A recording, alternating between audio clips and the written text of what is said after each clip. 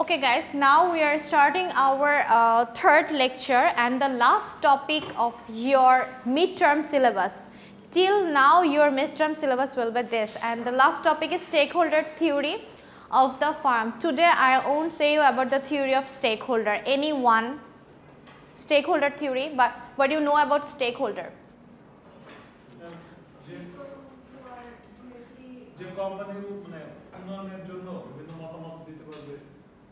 Okay, yeah, you are correct on the track. Anyone else? Anyone else? Who are linked to the company or business somehow, for example, the supplier. Yeah, who can say the information or who can help to grow the organization. That's are called the stakeholder, and the stakeholder are basically the supplier. It could be the organization's employee, the retailer, or supplier, retailer, organization's customer, employee. Am I clear about the definition of stakeholder? Okay, এটা নিয়ে অনেকবার কথা বলা হয়েছে, so এটা নিয়ে আর details কথা বলবো না. A stakeholder of an organization is any group or individual who can affect or affected by the achievement of the organization's objective. আমি আবারও যদি বলি যে একটা অর্গানাইজেশনের স্টেকহোল্ডাররা, শেয়ারহোল্ডাররা বেনিফিটেড হয় কিভাবে?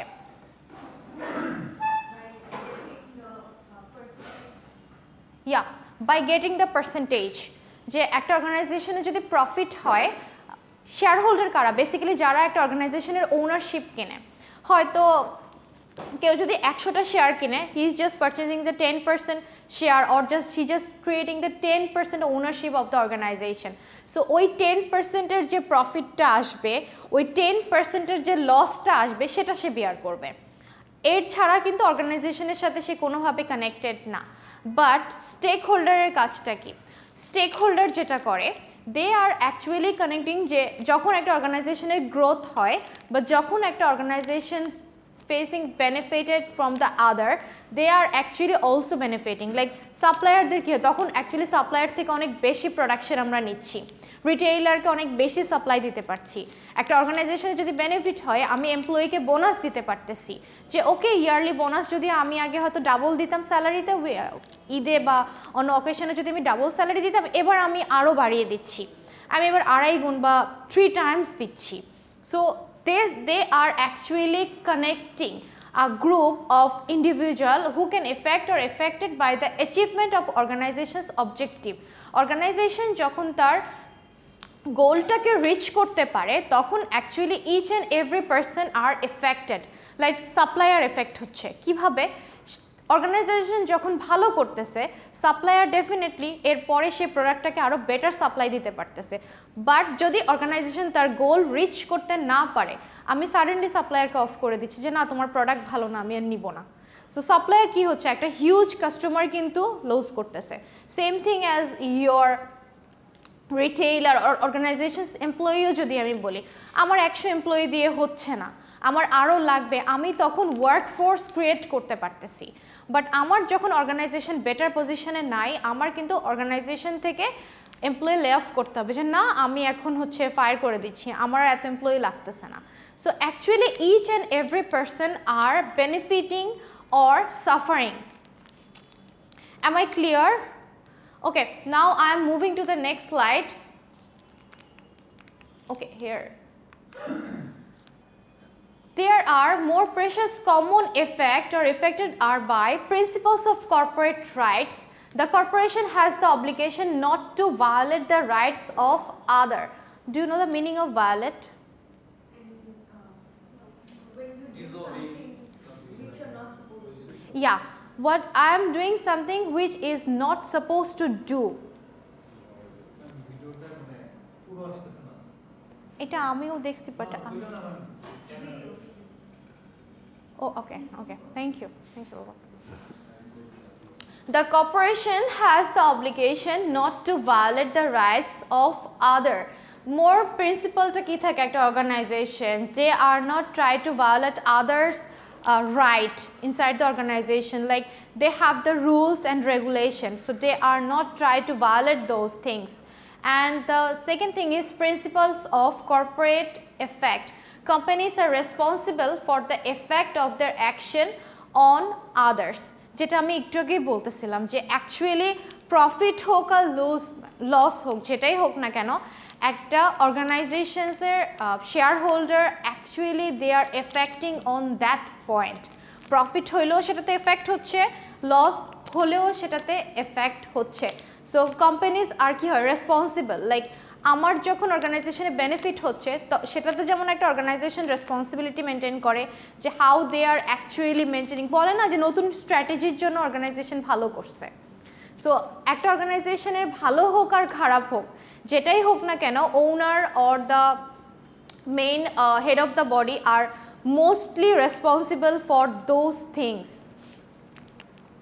If you can see the firm stakeholder, you can see this part, like the firms is connected with the firstly shareholder, then the supplier, employees and customer. এখন question হতে পারে shareholder কিভাবে হচ্ছে stakeholder হয়। I know this question will be raised. Shareholder organization কিভাবে stakeholder হয়? shareholder কি এমন হতে পারে না supplier? shareholder কি retailer হতে পারে না? So why they are not? Shareholder can be a stakeholder. Shareholder can be a stakeholder or stakeholder can be a shareholder. But shareholder and stakeholder more definition এর ডিফারেন্সটা যেটা হবে সেটা হচ্ছে যে those who are actually affected অর্গানাইজেশনের positive and negative যে কোনো আউটপুটে বেসিক্যালি যারা এফেক্টেড হচ্ছে তারাই basically stake holder. But share holder কিন্তু অলওয়েজ এখানে এফেক্টেড না, দে আর অ্যাকচুয়ালি কী হচ্ছে প্রফিট হলে প্রফিট পাচ্ছে, লস হলে লস হচ্ছে, দ্যাটস ইট।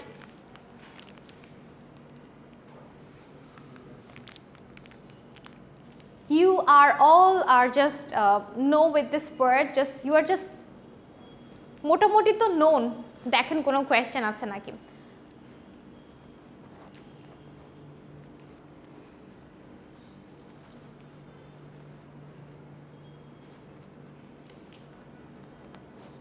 কোয়েশ্চেন হতে পারে গভর্নমেন্ট কিভাবে একটা স্টেক হোল্ডার হয়, গভর্নমেন্ট কিভাবে স্টেক হোল্ডার হয়? Anyone have any idea? Most likely if the business is doing bad, then it will affect the economy of the Taxes. That's the right point, taxes. So anything regarding any question, competitor কিভাবে stake holder হয়? Pricing. Then customer exactly competitive advantage যেটাকে আমরা বলি আর কি, exactly market share হতে পারে, তোমার হতে পারে প্রাইসিং হতে পারে, বা যখন আমি অল্টারনেটিভ বেটার প্রোডাক্ট পাচ্ছি। যেমন তুমি যদি পেপসি আর কোকের কথাও যদি বলো দেখবা যে যখন হচ্ছে কোক হচ্ছে 200 ml না এইটুকু যে সাইজের বোতলটা না 250 250 আর 200 এই সাইজের 250, আচ্ছা 250 ml এর যে বোতলটা যখন আনলো অ্যাট দ্য সেম টাইম দেখো পেপসিও নিয়ে আসছে, just they are trying to bit each other. So এখন কিন্তু কোকের এই প্রাইসটা বাড়াইছে 250 যে ml এর বোতলটা, অ্যাট দ্য সেম টাইম দেখবা সরি পেপসি যখন বাড়াইলো কোক এখন যেটা করলো এই সাইজের বোতলটা নিচ্ছে 25, সেখানে জাস্ট তোমার 400 ml এর বোতলটাই নিচ্ছে 35 করে।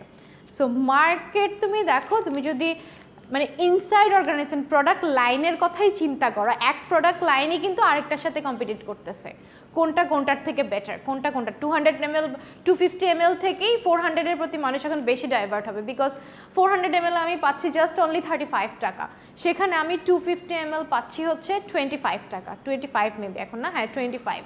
সো একই প্রোডাক্টের দুইটা প্রোডাক্ট লাইন, একটা 250 একটা হচ্ছে 400, সেটাই একটা আরেকটার সাথে কম্পিটিট করতেছে।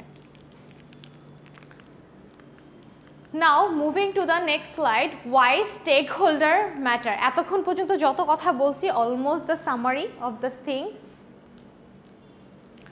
Okay, wait. Milton Friedman says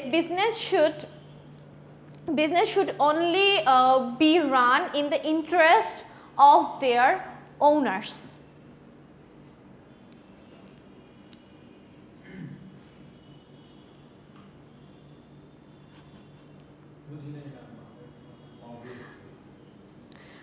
ওকে, কথাটা আবার বলি, business should only be run in the interest of their owners. যেটা হয় শেয়ার হোল্ডারদের কাজটা কি বেসিক্যালি একটা পারচেজ, একটা লেভেল পর্যন্ত শেয়ারটা পারচেজ করা। ওরা শেয়ার পারচেজ বেসিক্যালি কেন করে, একটা অর্গানাইজেশন কেন শেয়ার অফার করে? Exactly, to generate more capital. একটা অর্গানাইজেশনে যখন ক্যাপিটালের প্রয়োজন হয় বা অর্গানাইজেশনের পক্ষে হয়তো 100 কোটি টাকা নিয়ে তারা নামলো, বাট দেখলো যে এত প্রোডাক্ট ভ্যারিয়েশন, এত মার্কেটের জন্য কিন্তু আমার এই টাকাতে হচ্ছে না, আই নিড মোর ক্যাপিটাল। সবসময় কিন্তু ক্যাপিটাল নিয়ে মানুষ বসে থাকে না, so they R just want some more capital to deliver there product fastly. So তখন যেটা করে সেটা হচ্ছে হিউজ পরিমাণ শেয়ার হচ্ছে মার্কেটে ছেড়ে দেয়। সো যেটা হয় দেখবা যে বড় বড় অর্গানাইজেশনগুলো এটা বেশি করে, যে যত বেশি শেয়ার হচ্ছে কাস্টমারদের কাছে যায় তত বেশি শেয়ার অ্যাকচুয়ালি, তুমি কি স্বাভাবিকভাবে এটা না যে তুমি ইউনিলিভারের শেয়ার কিনবা নাকি একটা নতুন অর্গানাইজেশন আসছে তাদের শেয়ার কিনবা, ডেফিনেটলি রেপুটেটেড একটা অর্গানাইজেশনের শেয়ারই তো তুমি কিনবা। সো ব্র্যান্ডিং অনেক বড় একটা ব্যাপার, তুমি ডেফিনেটলি জিপি শেয়ার কিনবা রাদার দেন টেলিটক। তুমি চিন্তা করবা যে জিপি শেয়ারের প্রাইসটা ভালো, আমি যদি টেলিটকে কিনি আমার খুব বেশি দিন নাও চলতে পারে বা আমার মার্কেট শেয়ার ফল করে যেতে পারে। সো যত বেশি শেয়ার আসতেছে তত বেশি অ্যাকচুয়ালি ক্যাপিটালটা জেনারেট হচ্ছে। সো ক্যাপিটাল জেনারেট হওয়ার ফলে যেটা হয় এটাকে তারা ডিফারেন্ট সেক্টরে ইনভেস্ট করতে পারতেছে। অ্যান্ড যেটা করে আরেকটা মজার জিনিস মাথায় আসছে সেটা হচ্ছে এই যে এতগুলি প্রোডাক্ট লাইন ক্রিয়েট হয়, ডু ইউ নো কেন এত তারা প্রোডাক্ট লাইন ক্রিয়েট করে একটা অর্গানাইজেশন?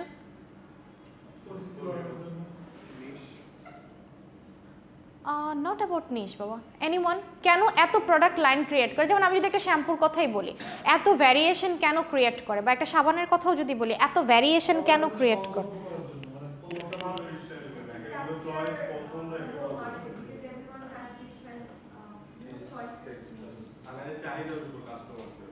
আরও কিছু পয়েন্ট যেগুলো বলেছো এগুলো আছে, বাট আরও কিছু পয়েন্ট বলো। Exactly, that's the main point, risk কমানোর জন্য। এখন তুমি জিজ্ঞেস করতে পারো মিস বুঝি নেই, জিনিসটা হচ্ছে প্রাণারে ফেলে তুমি দেখো টেস্টি ট্রিট, মিঠাই, তারপরে হচ্ছে অভাব নাই, তারপরে হচ্ছে আরও কি আছে এরকম, হ্যাঁ ওদের ভিশন আছে, তারপরে হচ্ছে আরও আছে। ওরা ডিফারেন্ট সেক্টরটা কেন, দুইটা রিজন, একটা হচ্ছে মার্কেটটা ক্যাপচার করে আর একটা হচ্ছে রিস্ক কমায়। কোনো কারণে টেস্টিটিট হয়তো একটা ব্যাড ইম্প্যাক্ট ফেললো, যে পচা খাবার এই সেই নিয়ে হয়তো টেস্টিটিট একটা ব্যাড ইম্প্যাক্ট করলো, টেস্টিটিট ফল করে যাবে। কিন্তু সব ইনভেস্টমেন্ট যদি ওদের টেস্টিটিটেই হইতো তাহলে কি হইতো, পুরো টাকাটাই লস। কিন্তু ওরা মার্কেটটাকে যখন ডাইভার্ট করতেছে, হয়তো টেস্টিটিট লস করছে, মিঠাই কিন্তু লস করে নাই, বা ভিশন কিন্তু লস করে নাই, বা ম্যানুফ্যাকচারিং আদার প্রোডাক্ট কিন্তু লস করে নাই। সো এই মার্কেটটাকে ক্যাপচার করার জন্য, রিস্ক কমানোর জন্য, she deserve bonus, she and Omar, Sadia and Omar two deserve 2 point bonus. Omar সামনে, ওমর, আচ্ছা আমি অন্য কারোর সাথে মিক্স করছি, আচ্ছা যাই হোক। ওকে, so both of them are deserve bonus parks because this point is, মানে তোমরা যেটা বলেছো সেটা ভুল না, বাট মেইন রিজনটা থাকে আসলে রিস্কটা কমানো।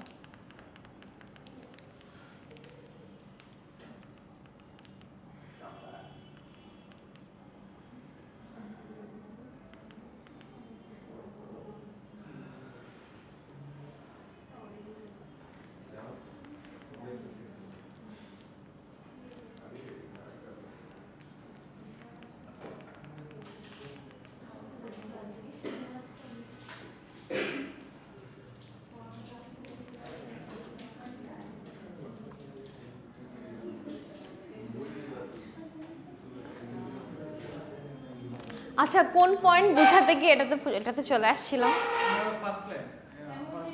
আচ্ছা আচ্ছা শেয়ার হোল্ডারদের কথা বলতেছিলাম, যে অ্যাকচুয়ালি তাদের যখন মানি জেনারেট করার প্রয়োজন হয় বা তারা যখন মনে করে ক্যাপিটাল জেনারেট করা প্রয়োজন, দেন তখন যেটা হয় তারা মার্কেটে হিউজ পরিমাণ শেয়ার ছেড়ে to generate more capital to invest in their product, and যার জন্যই কিন্তু প্রোডাক্ট ডাইভার্সিফাই হয়। অ্যান্ড প্রোডাক্ট ডাইভার্সিফাই হওয়ার মেইন রিজনটাই কিন্তু হচ্ছে তোমার রিস্কটাকে রিডিউস করা, রিস্কটা কমিয়ে দেওয়া, আর হচ্ছে মার্কেটে একটা হিউজ কাস্টমার বা নিশ কাস্টমার আসলে বলা যায় না, নিশ আসলে বলা হয় আসলে খুব টার্গেট কিছু প্রোডাক্টের উপর, যেমন হতে পারে সেটা ফেরারি, এই টাইপের প্রোডাক্ট একদম ফিক্স টাইপের কিছু টার্গেট মার্কেট থাকে, মোটামুটি একটা সেক্টরই থাকে পুরো আলাদা টার্গেট করা নিশ মার্কেটের ক্ষেত্রে। সো নিশ মার্কেট আসলে বলা যায় না। সো একটা হচ্ছে মার্কেটটাকে ক্যাপচার করা, হোল মার্কেটটা, অ্যান্ড আরেকটা পয়েন্ট যেটা সেটা হচ্ছে রিস্কটাকে রিডিউস করা, যার জন্যই কিন্তু প্রোডাক্ট লাইন হয়, প্রোডাক্ট ডাইভার্সিফাই অনেক বেশি হয়। আচ্ছা, business should only be run the interest of their ওনার। একটা অর্গানাইজেশন তো ডেফিনেটলি ইন্টারেস্ট দিয়েই অর্গানাইজেশনটা রান করে। বা আমি যদি গভর্নমেন্টের কথাও চিন্তা করি, গভর্নমেন্ট যখন একটা দেশের ডেভেলপমেন্ট করে কীভাবে উপর বেস করে করে, তারা তো টাকা বানাতে পারতেছে না। ডেফিনেটলি ট্যাক্স বা ইন্টারেস্ট বা ভ্যাট যেটা আমরা অ্যাকচুয়ালি গভর্নমেন্টকে দিচ্ছি, সেটা তুমি স্যালারি থেকে দিচ্ছ, সেটা তুমি এডুকেশন থেকে দিচ্ছ, সেটা তুমি ফুড, তুমি যে রেস্টুরেন্টে খাচ্ছ সেটার বিল থেকেও তুমি দিচ্ছ, তুমি একটা প্রোডাক্ট গ্রোসারি শপ থেকে নিচ্ছ সেখান থেকেও তুমি তাদেরকে ভ্যাট দিচ্ছ।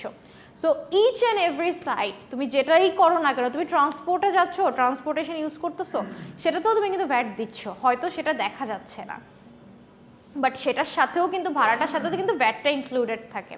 তো তুমি যা কিছু পারচেস করো না তোমার এভরিডে যে রুটিনের জন্য, everything you R actually providing VAT. So একটা কান্ট্রিও যখন রান করা হয় সেটাও কিন্তু ইন্টারেস্টের উপর বেস করেই রান করা হয়। Then, Freemen have other legalment claim to the corporation, legal perspective, stake in corporation already protected legally in some way, legally binding contract. যখন একটা স্টেক হোল্ডারের সাথে একটা কর্পোরেশন কাজ করে, definitely they R legally binding. আমি সেটাকে লিগালি বলতে কি বুঝাই, written or unwritten? Definitely written. Unwritten contract এখনও আমাদের দেশের মতো জায়গায় চালু হওয়ার কথা না বা উচিত না। So they R actually legally contract. একটা সাপ্লায়ারও যখন একটা হিউজ পরিমাণ ভাস্ট অ্যামাউন্ট প্রোডাক্টও সাপ্লাই দিচ্ছে, দে আর অ্যাকচুয়ালি লিগালি কন্ট্রাক্ট। একটা এমপ্লয়ি কাজ করতেছে, দে আর legally contract with the organisation. Economic perspective, এক্সটার্নালাইজ outside contractual relationship, agency problem, short term. আচ্ছা, externalities, outside contractual relationship, outsider contractual relationship, who are the externalities? For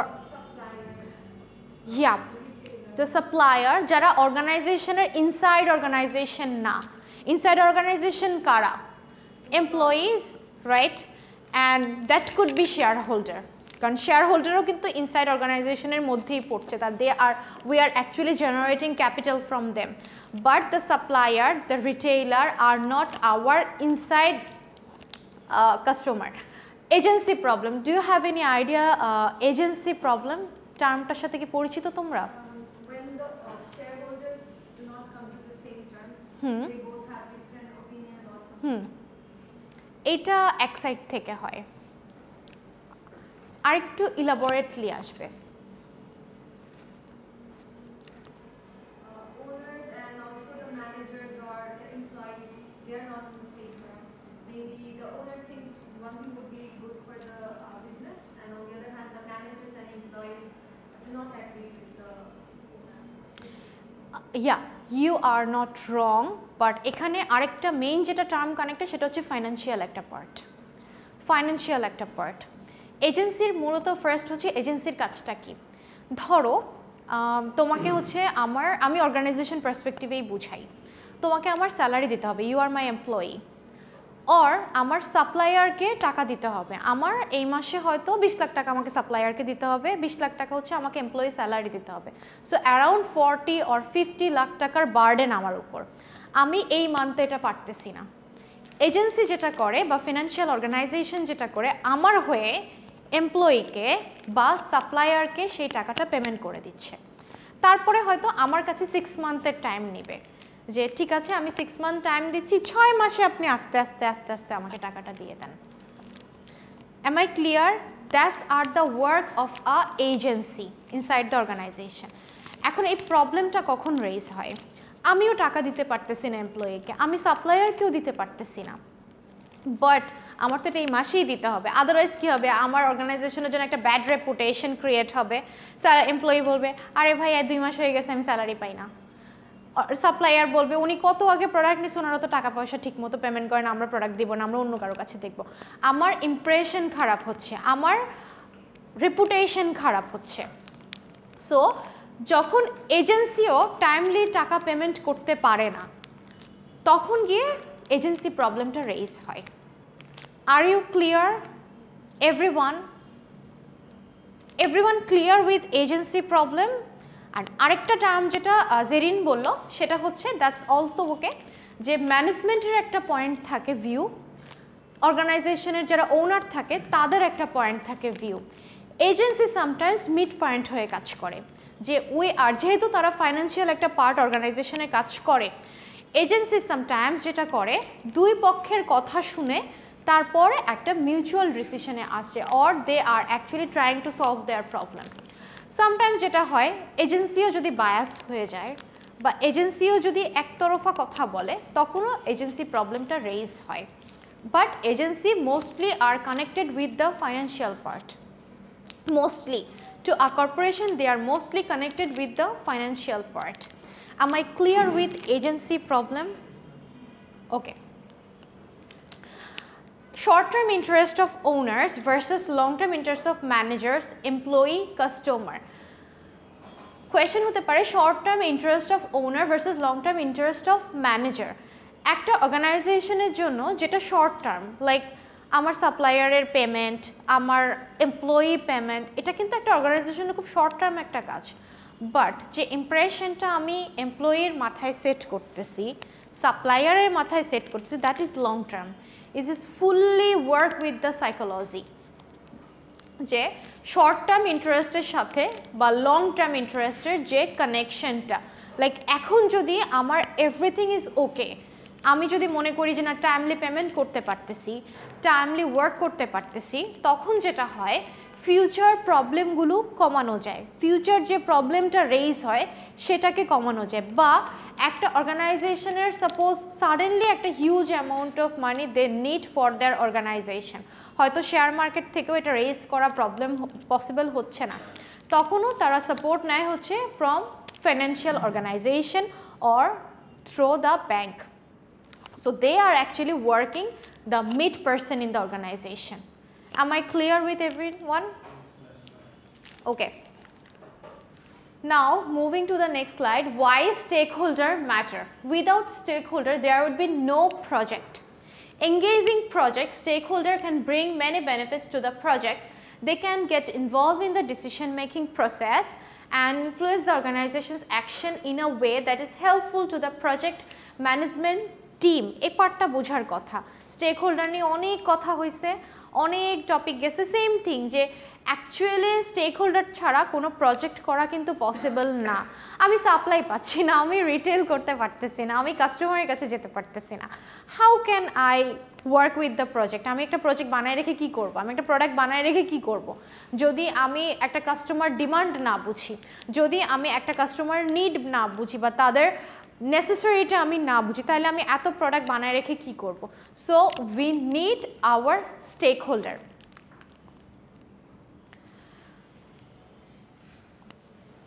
A new role for management. According to Freeman, the broader view of responsibility toward multiple stakeholders assign a new role to management. Rather than simply being agent of shareholder, management has to take into account the right and interest of all legitimate stakeholders, stakeholder democracy, corporate governance. এই স্লাইডটা একটু পরে বুঝাচ্ছি, তারপরে স্লাইডটাতে যাচ্ছি। Different forms of stakeholder theory. Can you remember what theory of normative theory? Can you remember the term normative theory?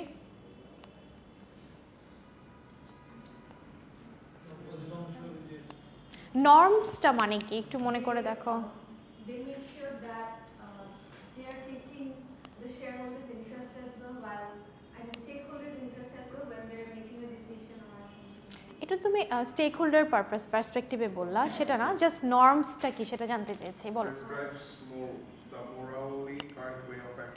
Exactly, describe the morally correct way of acting, your moral views, personally তুমি কি চিন্তা করতেছো, morally তুমি কি চিন্তা করতেছো, individual যে ওপিনিয়নটা, individually morally তুমি কিভাবে কি চিন্তা করতেছো, তুমি ওয়ে অফ মুভিং অ্যাকচুয়ালি মানে লাইক ইন্ডিভিজুয়াল তোমার যে বিলিফটা, তোমার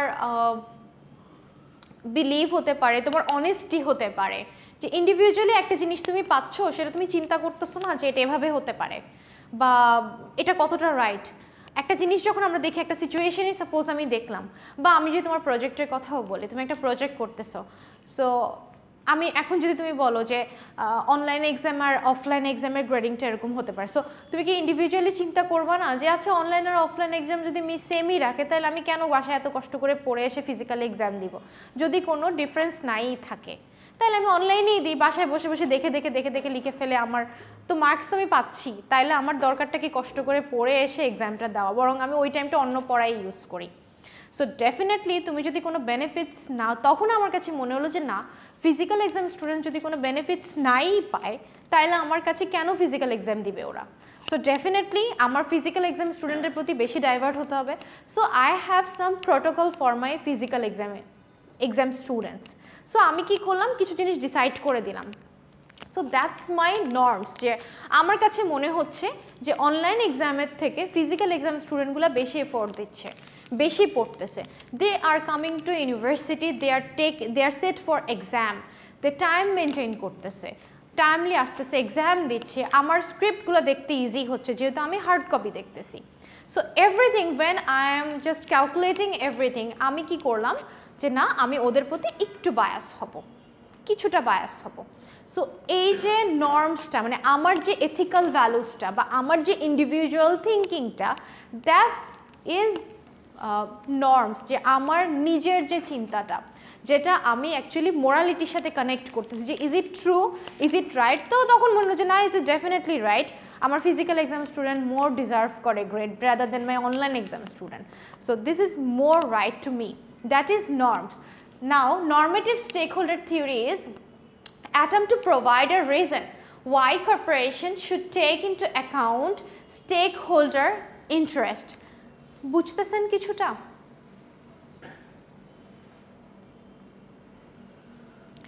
যখন আমরা বলতেছি যে নর্ম কথাটার মানে কি, ইন্ডিভিজুয়াল বিলিফ বা ইন্ডিভিজুয়াল যে থিঙ্কিংটা, সেটা হচ্ছে নর্মস। সো যখন বলতেছি যে Y corporation should take account into stake holder interest, individually একটা স্টেক হোল্ডারকে যখন আমি ফোকাস করতেছি যে সাপ্লায়ার আমার কাছে বেশি কানেক্টেড অর আমার কাছে রিটেইলার আর মোর, বেসিক্যালি ইন্ডিভিজুয়াল জোনটাকে আমি ফোকাস করতেছি। লাইক সবাই তো বেটার হবে না, সবার পজিশন তো বেটার হবে না। সো ইন্ডিভিজুয়ালি আমি যখন চিন্তা করতেছি যে না, আমি স্টেক হোল্ডারদের কথা আগে চিন্তা করব, এখন স্টেক হোল্ডার মধ্যেও তো ভ্যারিয়েশন আছে, সাপ্লায়ার, এই সাপ্লায়ারের কথা আমি বেটার চিন্তা করব, বা এই আমার এমপ্লয়ি বেশি এফোর্ট দিয়েছে, সো আমি এমপ্লয়ির কথা বেশি চিন্তা করব। সো যখন আমি একটা অর্গানাইজেশনের বেটারমেন্টের জন্য স্পেসিফিক জোনটার উপর বেশি ফোকাস করতেছি, that's sorry it's not about the soft corner. Soft corner basically হচ্ছে আমি একজনের এফোর্টটাকে প্রায়োরিটি দিচ্ছি, বা আমার ধরো কোনো সাপ্লায়ার, 2টা বা 4টা সাপ্লায়ার আমার কাছে আসতেছে, একজন সাপ্লায়ার প্রোডাক্টটা খুব অথেন্টিক বা বেটার, সো কী হচ্ছে, সে কিন্তু তার মোরালিটি ঠিক রেখেই কাজ করতেছে, সে কিন্তু বলতেছে যে আমার হচ্ছে এই জিনিসটা আপনি যা চেয়েছেন তাই দিব। নর্মেটিভ থিওরির খুব দারুণ একটা এক্সাম্পল দিয়েছিলাম তোমাদেরকে, ইয়েমেন গার্মেন্টসের, মনে আছে? ইয়েমেন যেটা করে যে ওরা যে পরিমাণ প্রোডাক্ট হচ্ছে, ইয়েমেনের সাথে ওদের যে কন্ট্রাক্ট হয় বাইরে, যে হচ্ছে ওদের ইয়েটা হচ্ছে, ওদের যে কন্ট্রাক্টটা হয় যাদের থেকে ওরা প্রোডাক্টটা অ্যাকচুয়ালি এক্সপোর্ট করে, যেখানে যে কোম্পানির সাথে ওদের কন্ট্রাক্টটা এরকম, যে পরিমাণ প্রোডাকশন হবে, সাপোজ ওই অর্গানাইজেশন যদি 2000 প্রোডাক্ট ওদেরকে অর্ডার করে, ইয়েমেন হচ্ছে 2500 প্রোডাক্ট হচ্ছে ম্যানুফ্যাকচার করে, করার পরে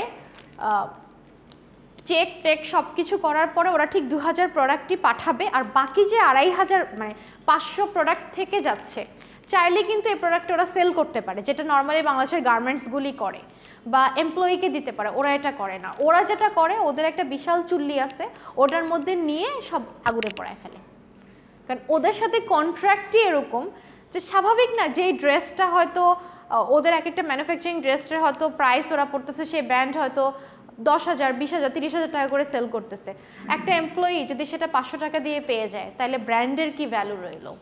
সো ওরা ওদের কন্ট্রাক্টের কমিটমেন্টটাকে ঠিক রাখে যে না আমরা যেটাকে বলেছি আমরা আমাদের কমিটমেন্টটা ঠিক রাখবো। Am I clear everyone?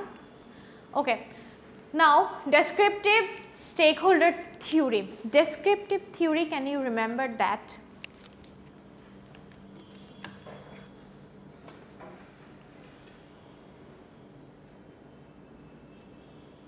Tells how ethics are set in a business? Yes, how ethics are set in a business. Just a minute, guys. Okay, I'm asking but what do you know about descriptive theory? What are you saying? It tells how ethics are set in a business. Anyone else? Descriptive theory? Anyone else? Okay. What he says is actually how a business set in the country or country purpose jodi ami chinta kori, how a organization set or how a business is set inside a country. Basically that could be ami jodi আমার দেশের একটা organisation যদি বাইরে যায়, যেমন হচ্ছে এখন manufacturing এর মধ্যে প্রাণ আরএফএল যাচ্ছে, প্রাণ আরএফএল বাংলাদেশে যে এটা মেনটেইন করে ওরা কিন্তু চাইলে ওটা ওখানে মেনটেইন করতে পারবে না, they have to maintain more quality, otherwise কিন্তু প্রোডাক্ট ব্যান্ড করে দিবে। যেমন ওদের প্রোডাক্ট অলরেডি কিন্তু ইউএসএতে ব্যান্ড করছে, ইউএসএ আরও কয়েকটা কান্ট্রিতে কিন্তু ওদের প্রোডাক্ট ব্যান্ড করা বিকজ অফ দিস প্রবলেম, যে ওরা মনে করতেছে অনেক বেশি হেভি ফুড দে আর অ্যাকচুয়ালি প্রোভাইডিং। সো এক দেশের সাথে এক দেশের সেটিং বা ডিফারেন্স কিন্তু হিউজ, বা টেস্ট বার্ডও কিন্তু ডিফারেন্ট, এক দেশের মানুষের সাথে আরেক দেশের মানুষের টেস্ট বার্ড কিন্তু সেম হবে না। সো অ্যাকচুয়ালি ইনসাইড অর্গানাইজেশন একটা কান্ট্রিতে যেভাবে সেট হবে একটা আউটসাইড কান্ট্রিতে সেভাবে হবে না। So in a organisation country wise each and every one R different. So descriptive stakeholder theory হচ্ছে attempt to ascertain whether corporation actually do take into account stakeholder interest. I repeat, attempt to ascertain whether and how corporation actually do take into account stakeholder theory. যখন আমি basically এটা this theories fall under MNC organization, like MNC এর ক্ষেত্রে যেটা হয় Unilever যদি আপনি বলেন, আমাদের দেশে ওরা যেভাবে মানে শেয়ার হোল্ডারগুলোকে এক্সপোজ করতে পারবে ইউএসএ সেম ওয়েতে করতে পারবে না, ইন্ডিয়াতে সেম ওয়েতে করতে পারবে না। They have to maintain different protocol, they have to maintain there stake holder in different way, they have to maintain like ওদের ওখানকার সাপ্লায়ার যারা হবে ওখানকার এমপ্লয়ি এনভায়রনমেন্ট যেটা হবে সেটা আমাদের সাথে সেম হবে না। লাইক আমাদের দেশে ঈদে 2টা ছুটি দেওয়াই লাগবে বাংলাদেশের মতো কান্ট্রিতে, বাট ওরা যখন ইন্ডিয়াতে আছে তখন কি হবে, ওদের মেইন ছুটিটা আসবে হচ্ছে পূজাতে, রাইট? বা ওরা যখন অন্য একটা ইউরোপিয়ান জোনে যাচ্ছে তখন ওদের মেইন ছুটিটা আসবে হচ্ছে ক্রিসমাসে। সো এই যে ডিফারেন্সটা ভ্যারিয়েশনটা that's R totally different, they R actually varying from country to country. এক দেশের সাথে আরেক দেশের কিন্তু সিমিলারিটিস হবে না, this is absolutely different from one country to another country. These things fall under descriptive stakeholder theory. And finally, instrumental stakeholder theory attempts to answer the question of whether it is beneficial for the corporation to take into account stakeholder interests. Every organization there are some authority or actually যেটাই আমি করি না কেন I have to face question, there will be some question that raises যে ভালো হলে কিন্তু question raise হয় না, বাসাতেও তাই দেখবেন, বাসায় যখন আপনি ভালো রেজাল্ট করে যাচ্ছেন কোয়েশ্চেন রেইজ হচ্ছে না, খারাপ হলেই কেন হলো, কার জন্য হলো, কী জন্য হইলো, সারাদিন সব কিছুর জন্য দায়ী হচ্ছে মোবাইল, এটা তো কমন ইনস্ট্রুমেন্ট আমাদের, সব কিছুর জন্য দায়ী হচ্ছে মোবাইল, বা সব কিছুর জন্য দায়ী হচ্ছে ফ্যামিলির হেড অফ দ্য ফ্যামিলি বা যে বাসায় আমাদেরকে মেনটেন করতেছে মা। So everything there will be, we are facing some question from them or from their perspective. So there will be the owner who will be face every type of question of the stakeholder instrumental, like they are actually have to face every type of question inside the organization. Am I clear with it, everyone? Okay, now I am closing the video.